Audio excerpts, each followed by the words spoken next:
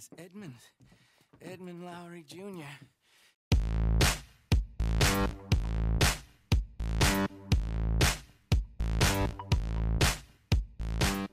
Howdy, viewers, and thank you for returning. Brad, proprietor of Barstool Entertainment, doing another Red Dead Redemption 2 video. In the locations video, and I'll leave a link to it in the upper right corner, I'd found a scary kind of place while hunting panthers. Then I remembered that there was a serial killer on the loose in Red Dead Redemption 2, and the place I found was one of his, how shall we say, prideful displays. And so I went back to that place and then looked around for the other two locations that would eventually lead to capturing the serial killer. And I gave his name away in the title, but you'll still see how things played out. So let's get on with this and Edmund Lowry Jr.'s tale. Now, the first location, since it was in the dark, I kind of didn't make a real, how shall I say, specific, location marker on the map. And in this case, you can see it on the map. There is a black X. And yeah, you can see the trail of blood here leading up to the location.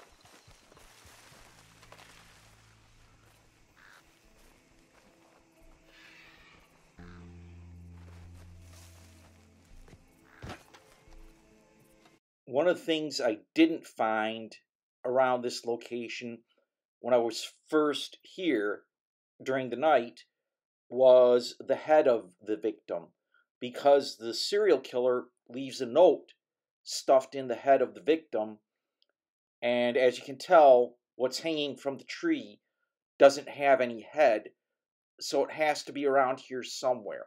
So I'm going to search the area from first person view and see if I can find the head.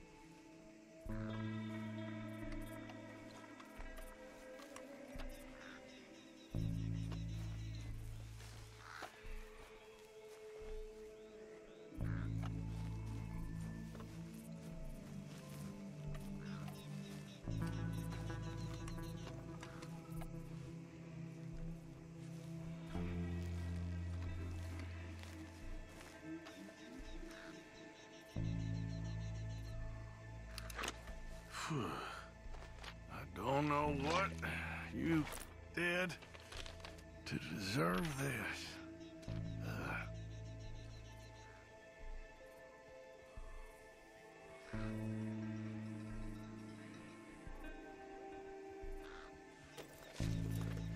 Okay, now that I've found the head and the note, I'm going to go to the second location, which is somewhere outside of Valentine. And I'm going to show you the location of this place on the map. And it actually appears as a black X on the map. You can kind of see it in the radar. But again, all these murder locations actually do appear on the map.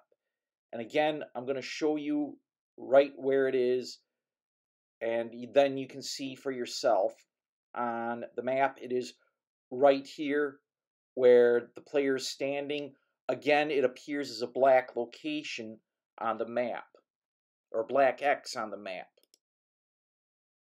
The next location is a small railroad bridge by Valentine, just out of Valentine. And yeah, you can see it. The guy has left, "Look on my works."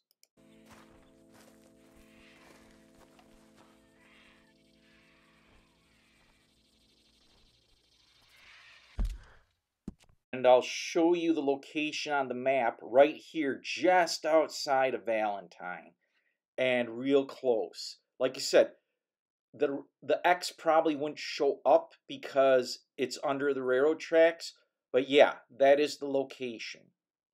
It does show up on the radar though, if you can see where the character is standing. Now I'm going to switch to first person view and search for the head.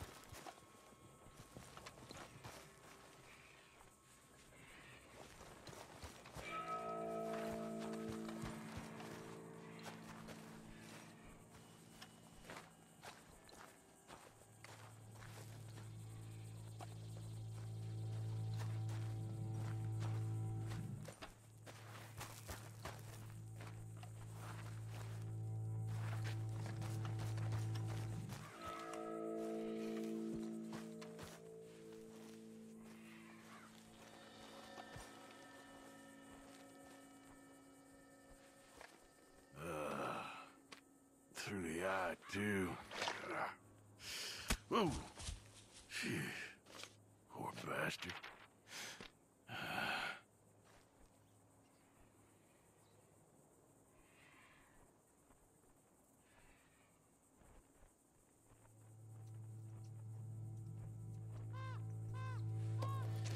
Yeah, it took me a little time to find the head, and now I had to retrace up the bloody path and come back down.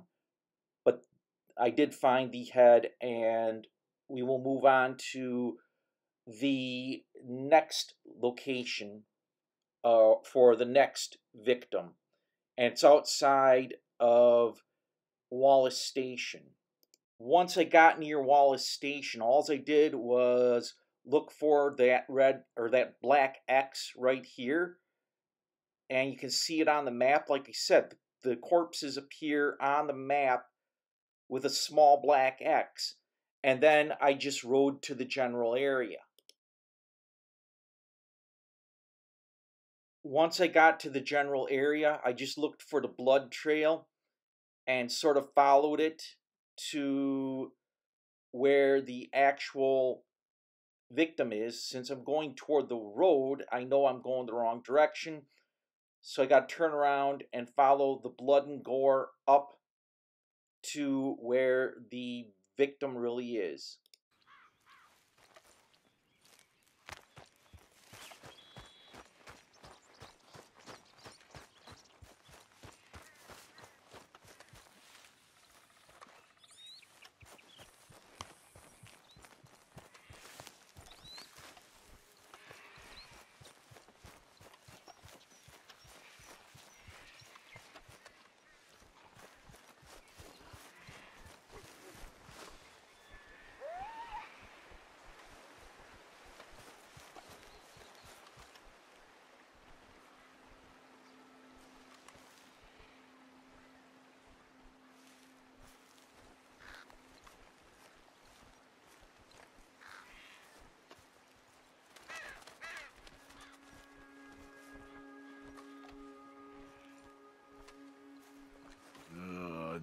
Jesus. This some sick trend?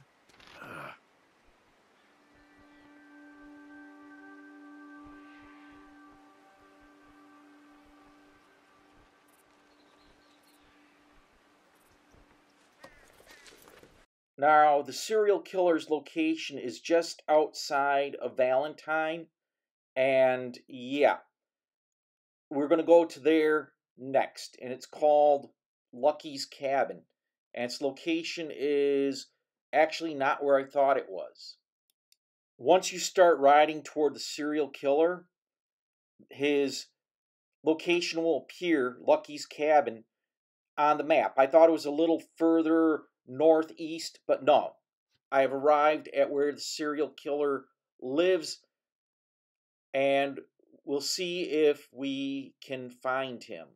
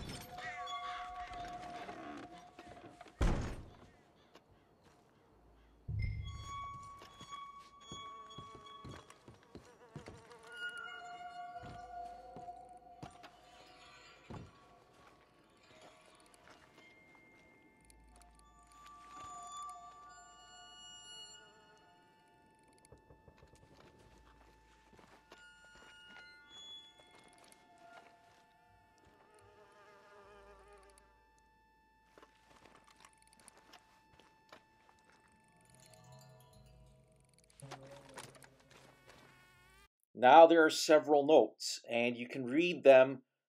I'm not going to read through them, but they are kind of self-important notes. Again, I'm not going to read through them.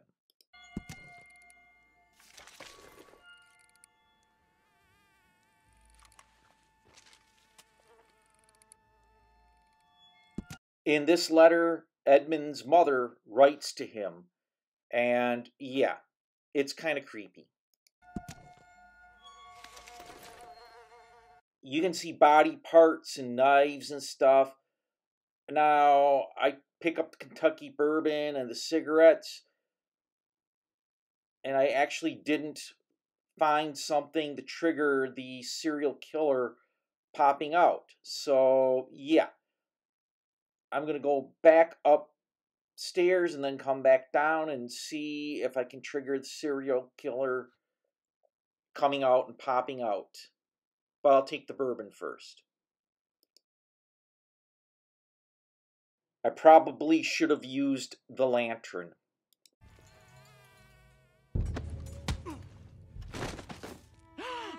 Have you come for me? Or was this all nasty surprise? Or maybe it's both. Maybe it is a nasty surprise, even though you knew I was going to be here. Which is it?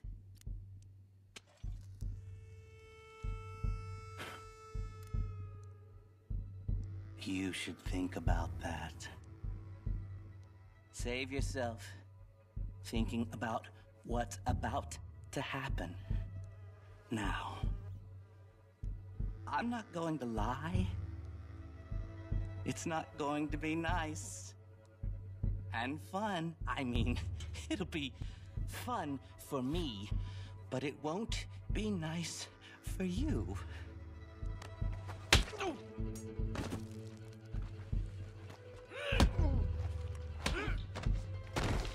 Wasting my time.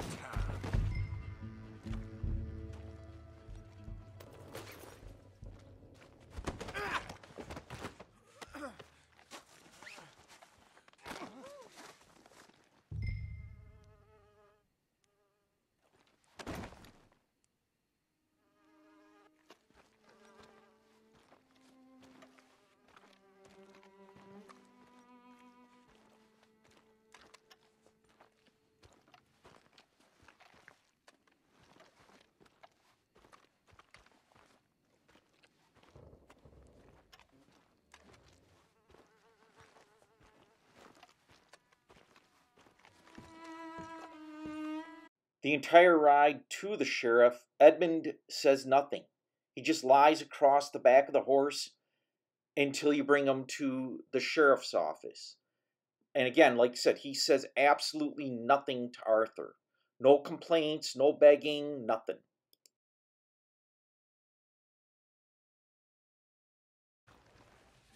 Come on, man.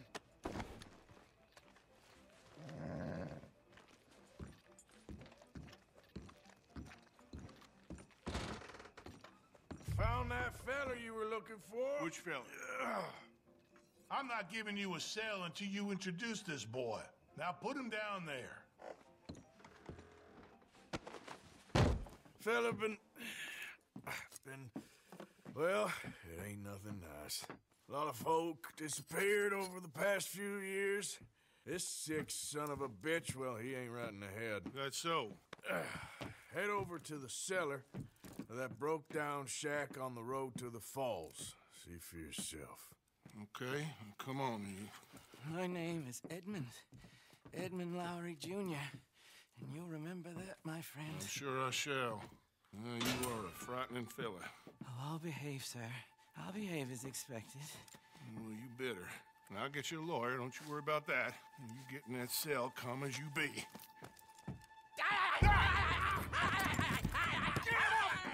Get him off me!